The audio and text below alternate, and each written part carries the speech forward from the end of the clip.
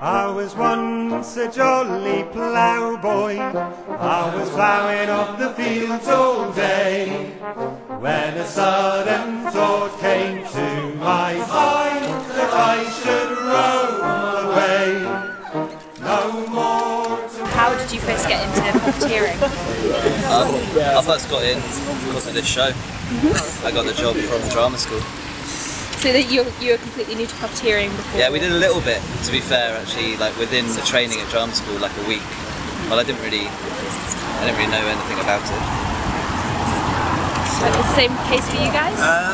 Slightly different. I'd done a bit of puppetry before. It wasn't my training. I trained as an actor, and then I did one or two jobs which involved puppetry, and then Wales came up, which I auditioned for. So a bit of I've been following puppets since I was 15, and I actually had the same training as Dave. We went to the same drama school, so I did a little bit of drama school, and then since leaving drama school, almost everything I've done. So how long have you all been involved with Warhorse? Yeah, a few years now. Good few years, yeah. Is it physically exhausting? Starts off like that, definitely. Yeah. It's never been like a walk in the park, but it's comfortably tiring. Yeah, it's a good way to you get used to the feeling of it, and after a while, yeah, it stops being exhausting, and it's just sort of, I don't know, yeah, like you say, it's sort of, you get used to the feeling of it, and so it becomes a sort of recognisable kind of tiredness. Which I think I'm always exhausted. Yeah, that's great. And you can see, like, at the end of the show, when they see us three finally, you see that, you know, we're all sweaty and tired. I think certainly when I first saw the show, you do realise just how much has gone into that. Like, it is hard work to make the whole season real. Yeah, I remember watching it, seeing the horse puppeteers take bow, you'd be like, man, they work hard. Yeah.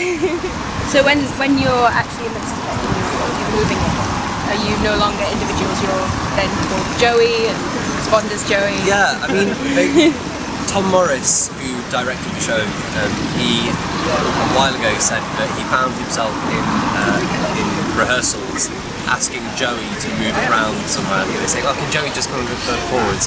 And being surprised at himself that he started talking about the puppeteers and the puppet as one unit. But it makes sense in a way. It's, you know, he is a character, and he is, you know, if you want him to move over there, there's no point in saying, "Dave, Stuart, Mikey, can you move over here, please?" We know what you mean, and we know how to respond as Joey as a whole. So is there anything, because obviously you've been doing the show in one theatre for a while, is there any difficulties or anything you're looking forward to taking it on tour? I think the show will be really different in each venue it visits. You know, we've been to so many different cities around the UK over a 18-month period, so inevitably in every venue it lands in, it's going to open up new doors, and you're going to find new interesting little things from the show, but maybe you didn't notice before in the previous venue. I think it's going to be really good to keep it fresh and alive. It's going to be really good. And the more when I go harvesting,